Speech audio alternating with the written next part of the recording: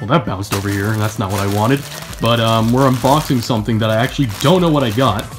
So, I think it's my Infinite plush that I ordered a while back. I didn't order anything recently, so I don't know what this is. So I think this is my Infinite plush. So, that's why I'm doing unboxing plush, because I don't know what it really is. It's infinite, it's infinite. Oh my gosh, this looks so cool. Oh my god. Ooh, look at the tag. Look at that. That looks so good. Yes. Oh my god. Oh my god, I'm so happy, yes. Oh man, oh he looks so good. I've been waiting until they release this plush. Oh, he looks so good.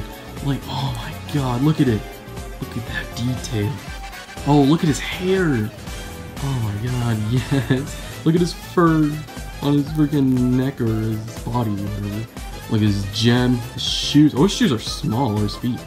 And his tail, that looks cool. And the tag is on the tail as well. That's really cool. And the string is black instead of gold, which is really cool. Wow, this is amazing. I'm so glad I got this. The GE Infinite plush. Alright, I'm gonna compare it to Sonic. The GE Sonic. Right, so I got the GE Sonic, and I mean, obviously it's gonna be. I mean, okay, well, it's bigger, but this is the 14 inch. There's like 12 inch, so I don't really care. Yes, Infinite. I don't know what I'm gonna do with this for a video, but I'll find out soon, or I'll figure one out soon. So, yeah. Subscribe.